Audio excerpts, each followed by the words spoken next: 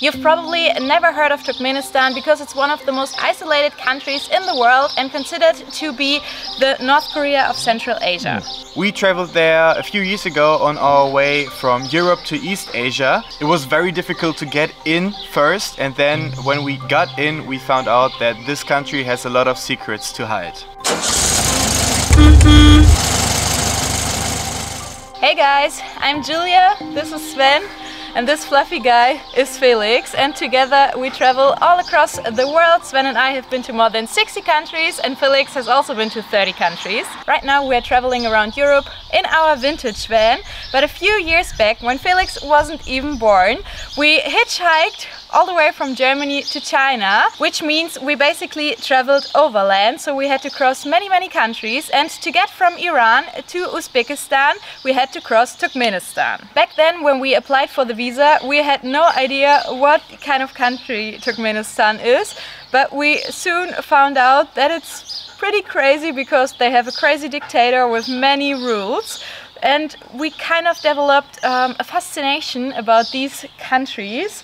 That's why we also traveled to North Korea. If you like, you can watch our video linked here. And today we will share our story from our 2 crazy days in Turkmenistan. First up, to give you a little bit of background information, Turkmenistan is one of the istan countries, so it is a country in Central Asia, and these countries consist of Turkmenistan, Uzbekistan, Kyrgyzstan, Tajikistan and Kazakhstan. And what makes this region of the world so special is that centuries ago it was the center of the ancient Silk Road, so the middle of the trade routes between Europe and East Asia. And all of those istan countries, they are also special for their crazy dictators, and we will get to the Turkmen dictator as well in this video. Let's start with the first step, applying for a visa. We are from Germany and get German passports that are considered to be very strong, so we don't need a visa for many countries, but for Turkmenistan we did. That's why we tried to apply for a visa in Istanbul.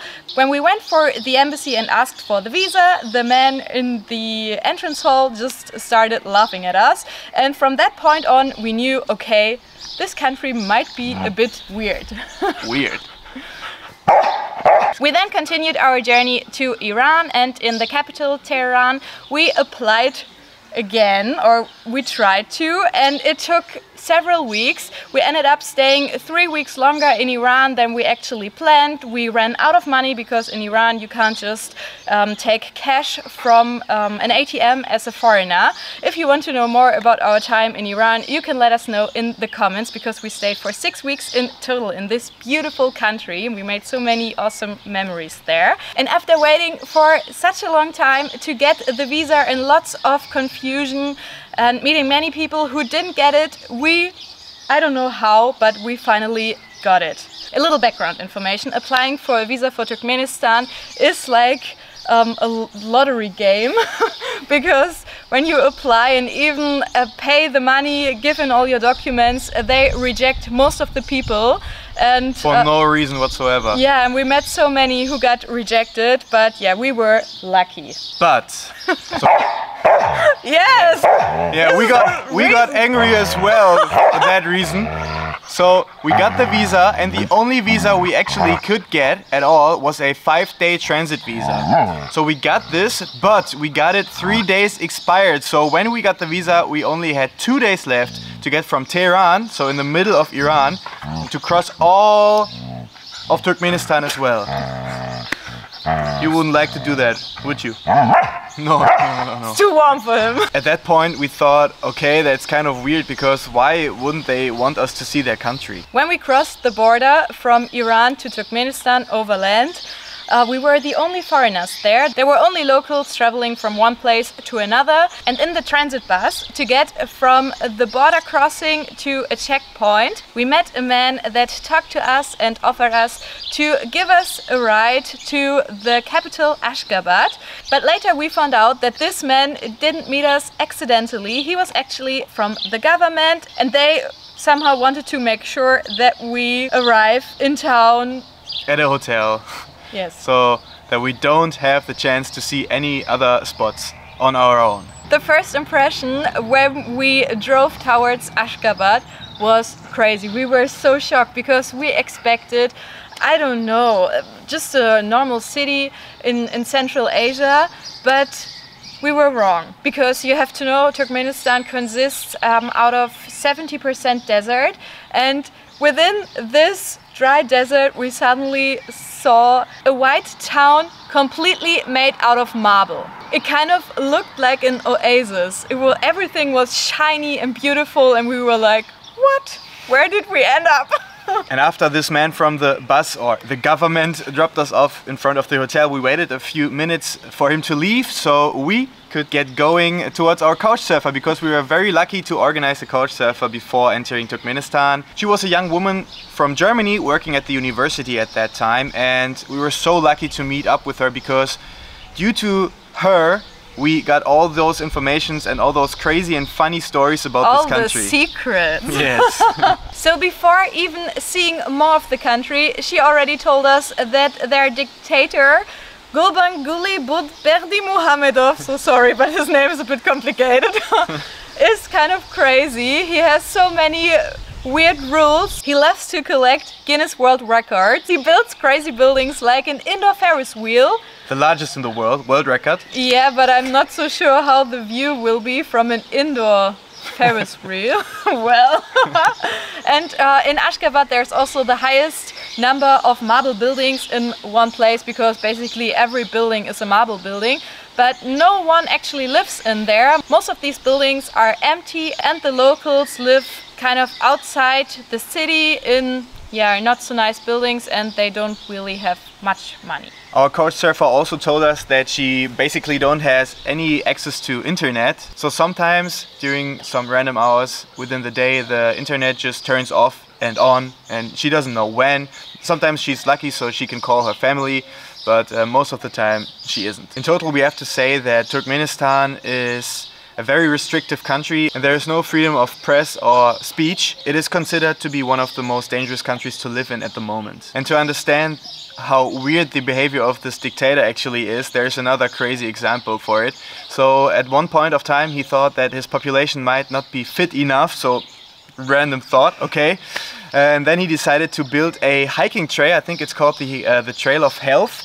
And he said that every person of the whole country has to hike this trail at least once a year. And I think it's, how long is it? 40 kilometers or something like that? It's quite long. Yeah. And so you have one day to hike this trail once a year. And when he opened up the trail... Okay, bye. When he opened the trail, he greeted all those people at the opening ceremony, and people started hiking except for himself. So he decided to go into his helicopter, fly all the way across the trail and meet up with the people at the finish line again, because he himself isn't that healthy either. So he wanted to take care of his heart or something like that. And our couchsurfer also told us that at some random day that is not announced in advance, the president calls all students to walk the whole trail. So she also had to do it a few times already. Due to our almost already expired visa, we only had one day to explore the whole country, or at least the capital where we were, before we had to go onto our night train taking us to the border to Uzbekistan. And what we saw in Ashgabat was just so weird and random, I would say. So think about a white city made completely out of marble, but there are basically no people walking around. We went to huge squares, and the only people who were there were cleaning ladies that cleaned the already clean streets and soldiers standing in front of the buildings. Whenever we stopped walking, some soldiers just came to us and said, "Oh, it's not allowed to stop here, you have to keep walking, just move on, move on." And another crazy world record there is that, keep in mind that Turkmenistan is 70% desert, there is the highest percentage of fountains in one place. So that is crazy, because the country is very dry. Yeah. And some buildings look just so weird. They have a famous book that everyone has to read, and even, of course, written from the dictator. And even when you want to get your driver's license, you have to answer questions about this book. This is so random. And one building looked like a book. The dental center looked like a tooth. What else did they have? I think they had a meteorological center that looks like a rocket.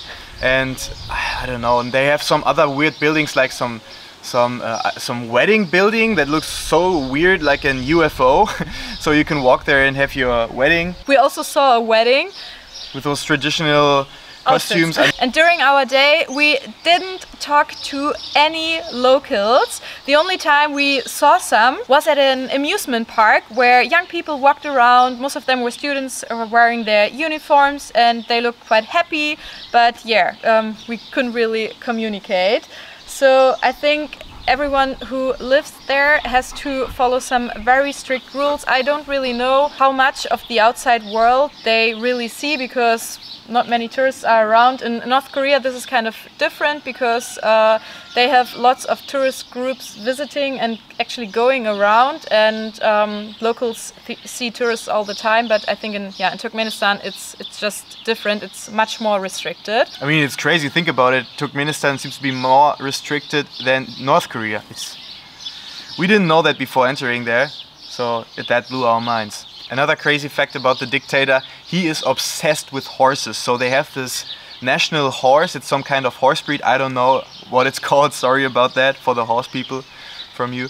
But but he's obsessed with them. And all those crazy and funny facts we also mentioned in another video about Turkmenistan. You can check out the video. We've linked it somewhere here. Oh, I don't know. Sorry.